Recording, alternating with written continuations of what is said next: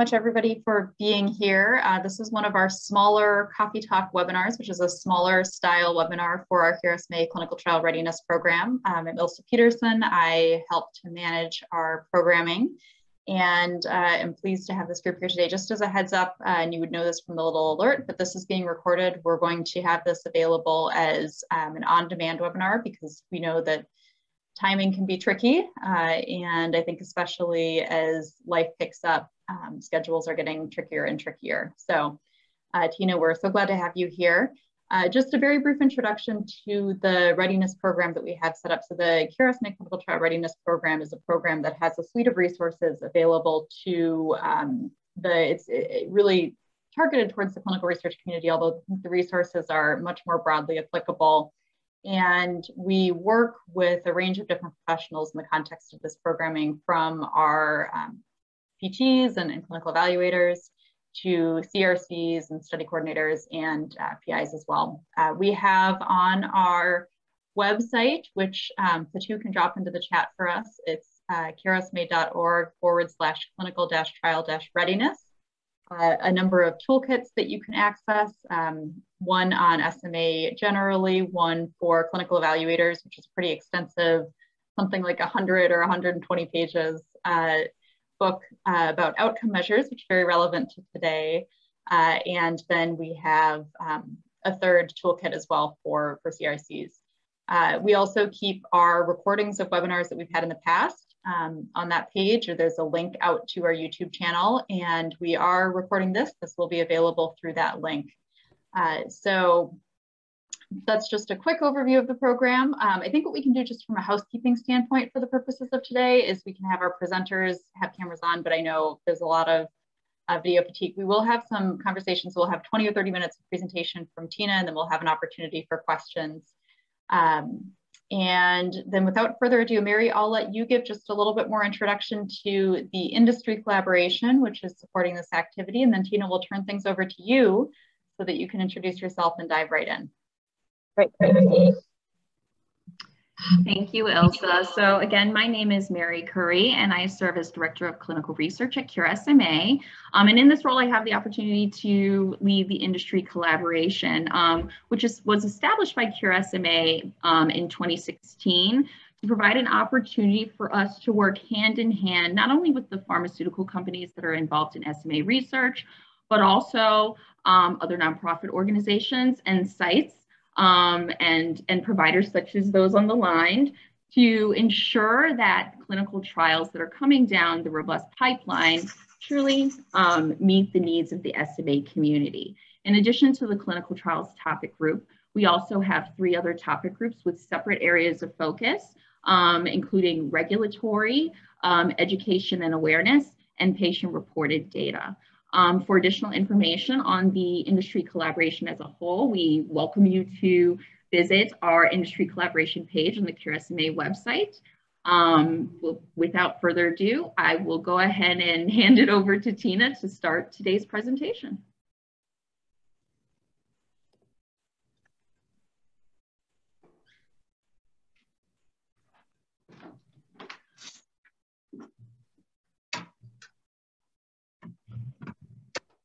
I was trying to do this seamlessly, but obviously that wasn't. Can you tell me if I'm showing the right screen? It looks good. I see. Well, I'm not sure. I think it's the right screen. So we see a map of the world that's made up of people. Okay. It's not the presentation mode, right? No, it's not. Okay, great. Good. Usually I know how to do that, but I tried a different system. I see a few people online that is very familiar with this, so I apologize for you having to hear this maybe for the 10th time. But if anything, we're hoping that maybe this will be a platform for some discussion about the ATEND itself or other clinical measures that you're using in the real world setting that is applicable for patients with SMA, particularly scales that you're using that may not have been used in clinical trials or has been trained, or the familiarity of it. Today, well, I guess I'll introduce myself. My name is Tina Duong. I'm a physical therapist at Stanford University. I work primarily in neuromuscular, only in neuromuscular, in both the clinical world and the research world, with specialization in outcomes development and validation. Today, I'll talk to you about a functional measure that we made for patients or individuals in wheelchairs with extreme motor weakness. The reason I say that is that this was first a scale that was really born out of necessity for SMA. And so as anything that, that is developed, sometimes you need it and then you figure out how to do it, okay?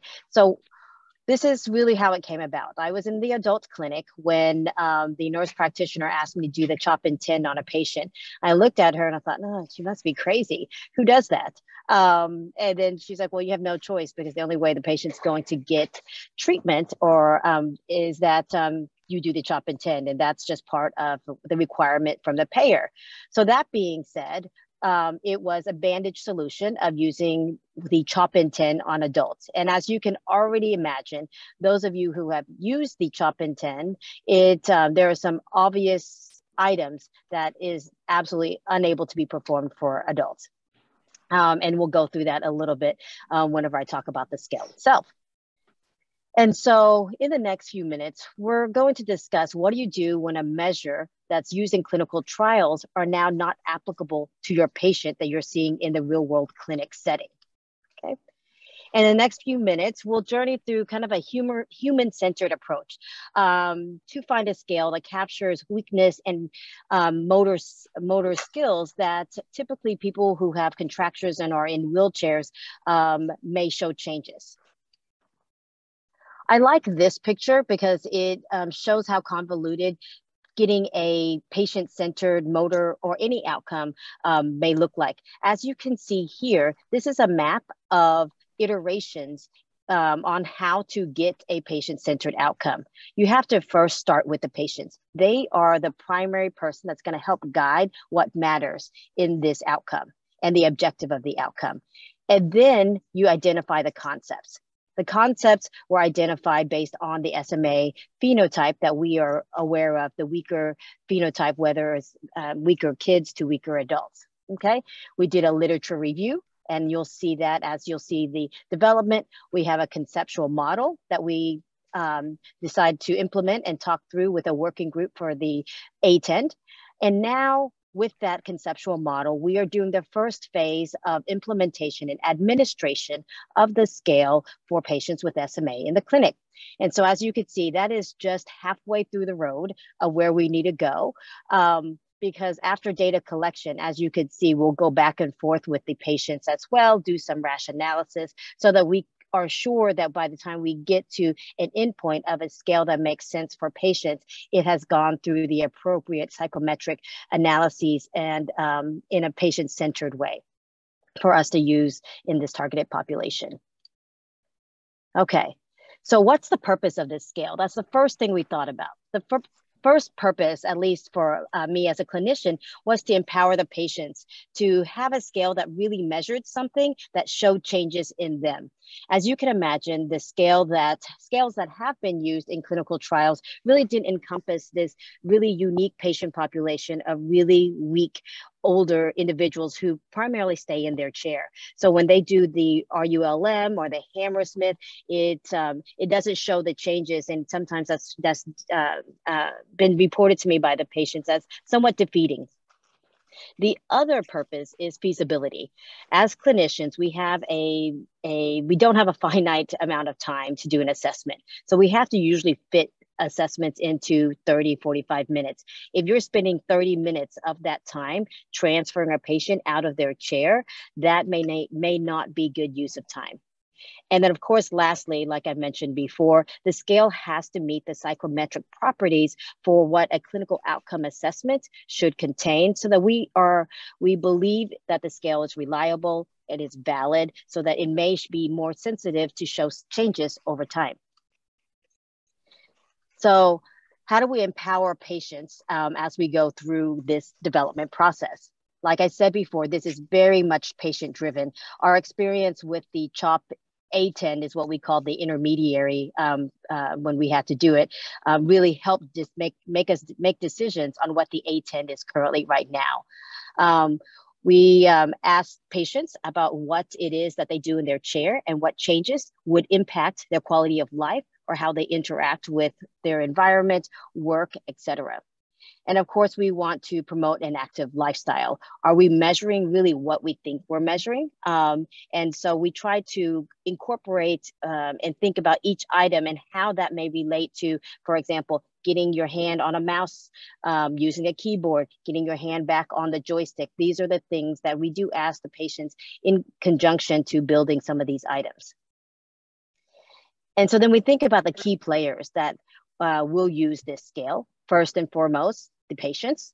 Second, the clinicians. And thirdly, the payers. We are designing a scale that has not been validated in clinical trials. So will it be feasible to use as an outcome measure or an explanation for access to treatment? So far, we have been using it and we haven't had any difficulties, but we know in the long run, we need to do the validation that's appropriate to ensure payers are familiar with this scale. And to do so, we have to make sure that the scale is reliable, it's objective, and most importantly, it's practical. Okay. When we talk to our patients, some of the things that they said about the scale was that, not the scale, but getting out of the chair, was that, you know, they didn't prefer to do it. It was difficult. It takes time. And a lot of our patients have a lot of things on their chair to hold them in an appropriate position. So they didn't feel like it was safe to constantly be transferred out of the chair.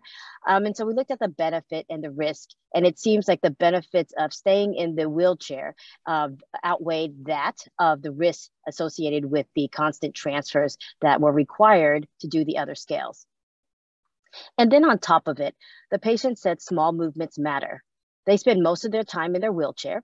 And so what they would prefer to have measured are the things that are important to them in a place that they spend most of their time. Okay. Now I'll go back to how we developed the ATEND. It really came from a lot of the CHOP ATEND learnings. And I just want to point out the CHOP ATEND is basically the CHOP INTEND minus items 11, 15, and 16. So those are the items where you're required to pick up the child and hold them upright vertically and also horizontally. As you can imagine, this is just impossible in most adults. So the CHOP ATEND were all the items minus those three. When we did that, you know, the scale actually worked pretty well, as I'll show you right here.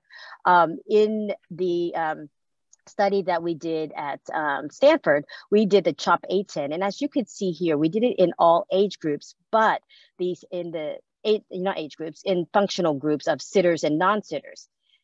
And you could see that in the sitting group, you don't see as much change, but in the non-sitter group, there was drastic, you know, a drastic may be an exaggeration, but a large slope of change within the 12-month period for this patient population. So all that being said, you may ask, why bother changing it? It seems to work. Well, the reason why we developed the ATEND is what our patients said. They don't want to get out of the chair just to do this scale. As you saw before, how do you develop a scale? You talk to the patient, then you look at items that are most relevant to what's important to the patient. So we looked and we did kind of a heat map based on the CHOP ATEND. And what it showed us were not only items 11, 15, and 16 on the last two bullets were not were something that's not able to be performed. We also found items 6, 7, and 8, which is rolling and sideline reaching is just not possible in the chair. So that makes clinical sense.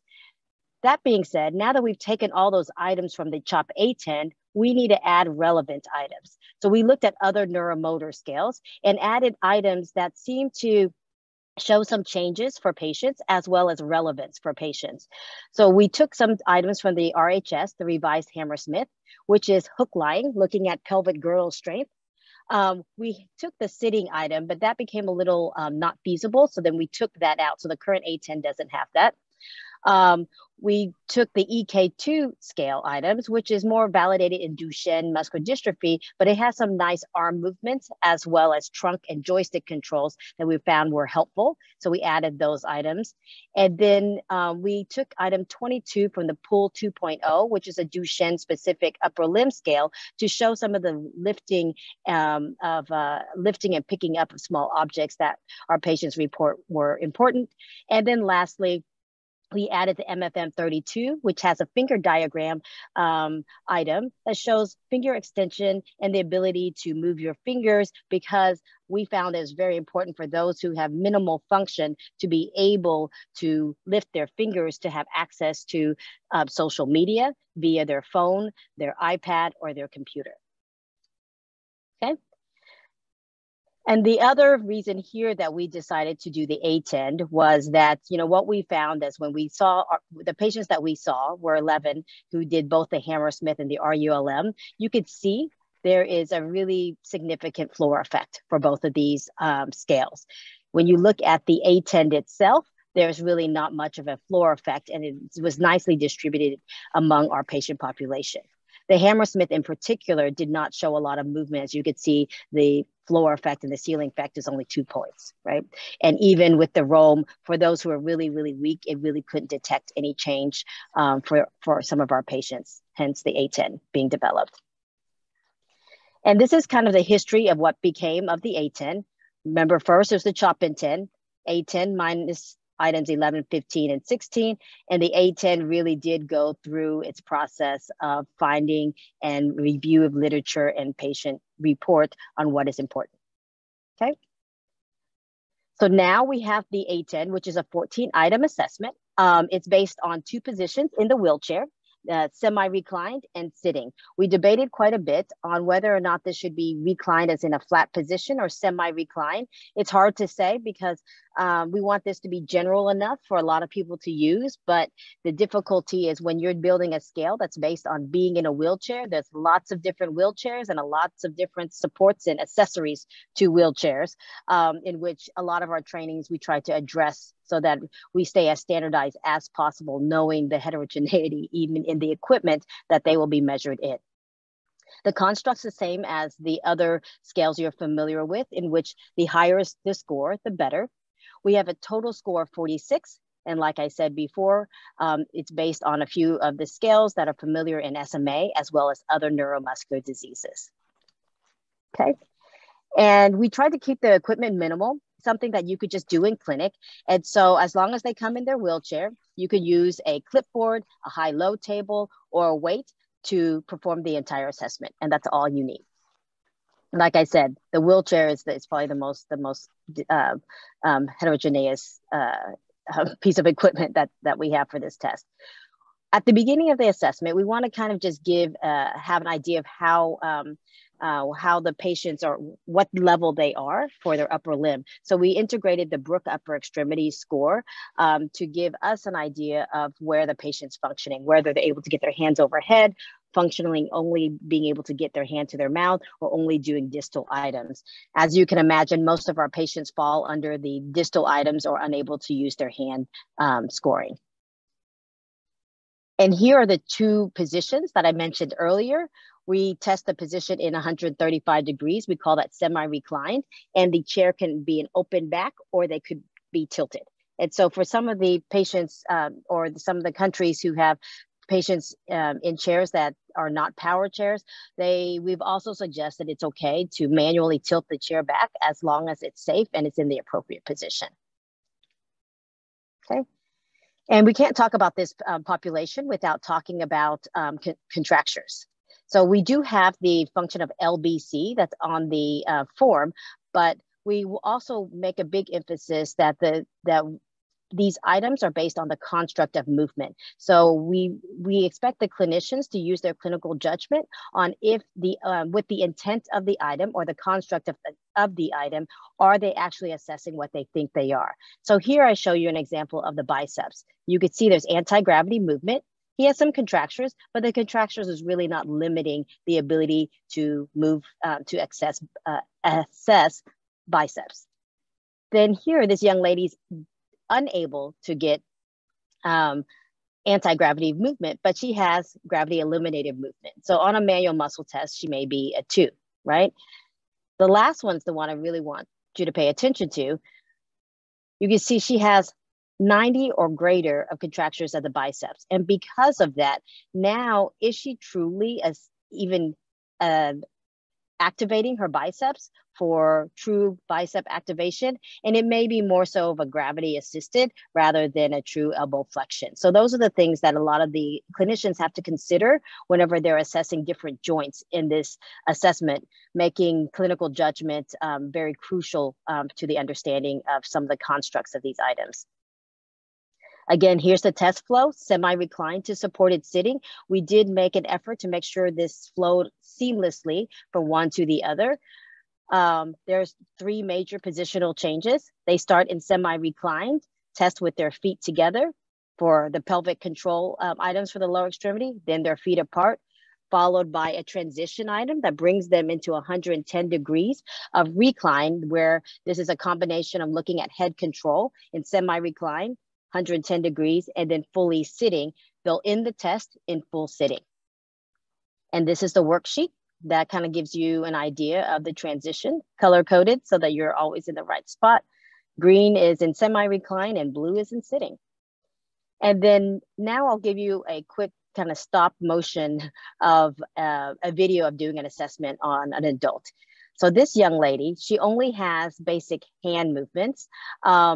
And I'm assessing her in clinic. And so here you can see that I'm assessing her in a semi-reclined position, looking at her upper extremity strength, followed by her lower extremity strength. I'm actually using a high-low table to position her legs in, but I have also used a clipboard whenever they're too contracted and I can't get them to a high-low table. So you can see that head control is also being assessed here. You can see she has some limitations, and head control is also assessed in sitting. And then also upper limb is also assessed in sitting, because gravity is not nice to the function of muscles, and is particularly harder when you're sitting up. So we recognize that there's differences in sitting versus reclined. And then those the pickup distal items right there. And then that is the last diagram one, all right? So that gives you a general idea for those of you who have not seen the ATEND on a fast forward motion, what that looks like. Right now, we are currently still in the data collection phase, and we're hoping to wrap that up and do some initial interim analysis by the end of this year. And again, going into, necessity is the mother of invention, COVID hit. And so we decided to see if we're able to do the ATEND virtually. And so let me somehow try to make this little mouse sound go away. So this is a video of a patient doing the ATEND with me. I'm in the clinic and they're at home. They have a 2-camera setup, and this was actually suggested by the patient.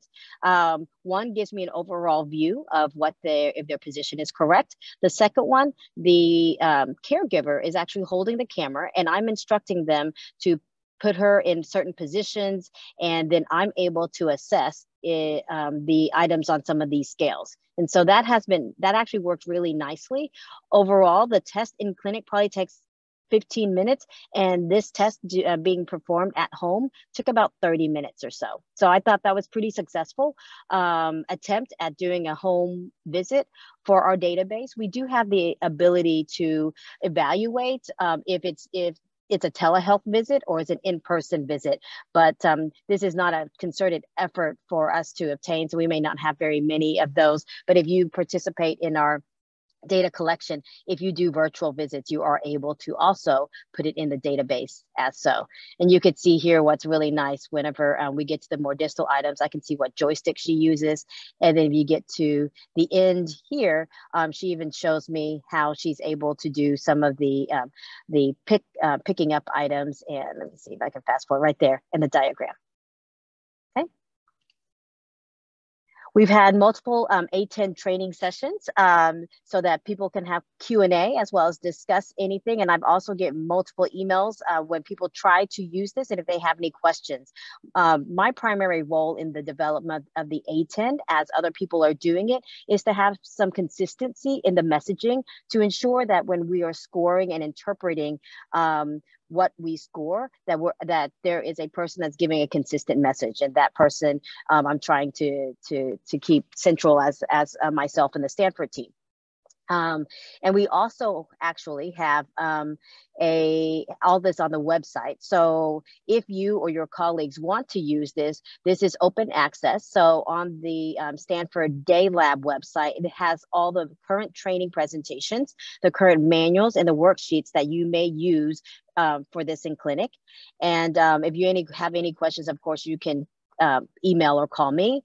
And we also greatly appreciate if you have, if you're able and willing to work with us to obtain the data, because we really can't validate this scale without having information about its utility. So do feel free to reach out with us and work with us, and we'll happy to help you make this as easy as possible for you and your team. And that wraps it up for me. I'm happy to take any questions.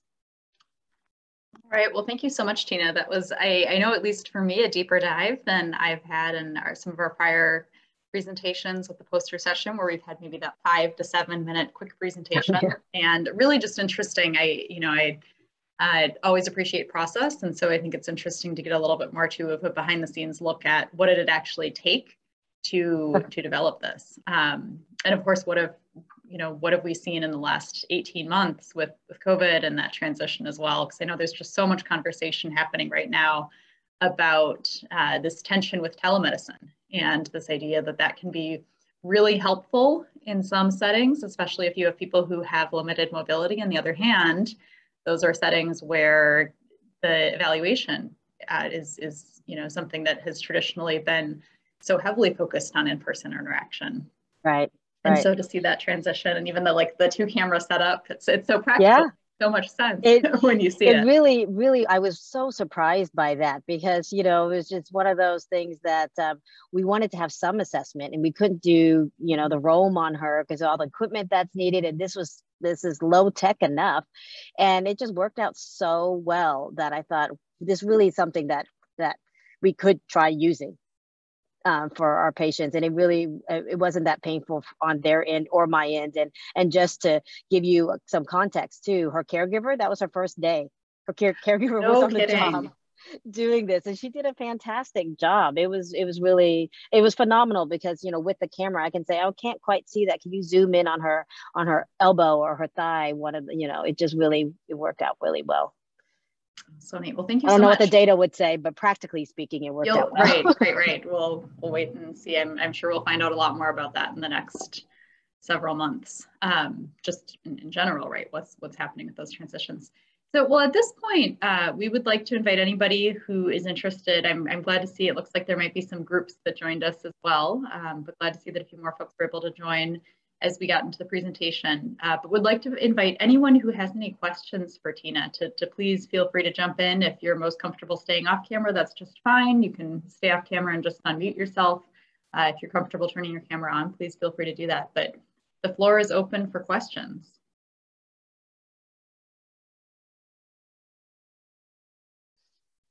I feel like I know all these people that have suffered through all these conversations with me that's online right now.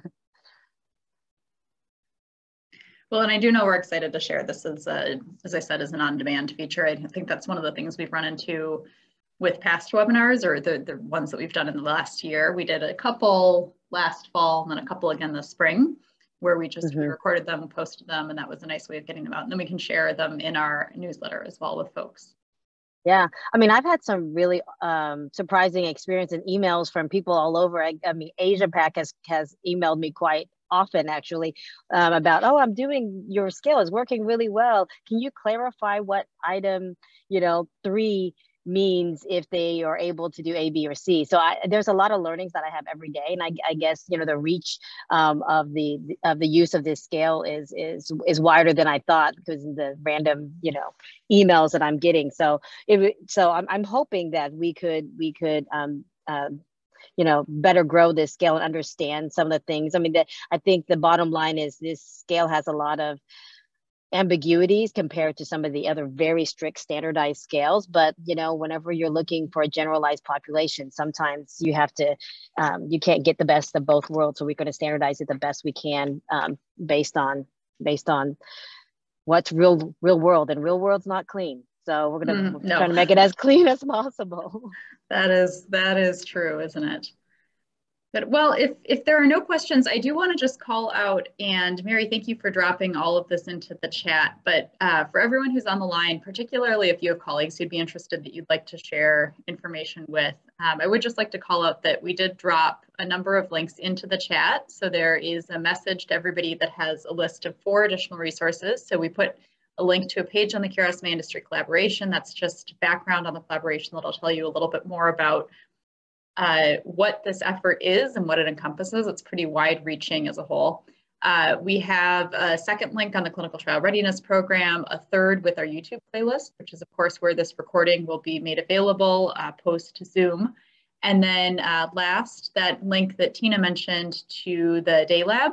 And so that's just the link to the landing page. But as Tina pointed out, there is a good bit more information there. And that was such a helpful final slide, Tina, just with all of the action steps and where to go for information and how to contact.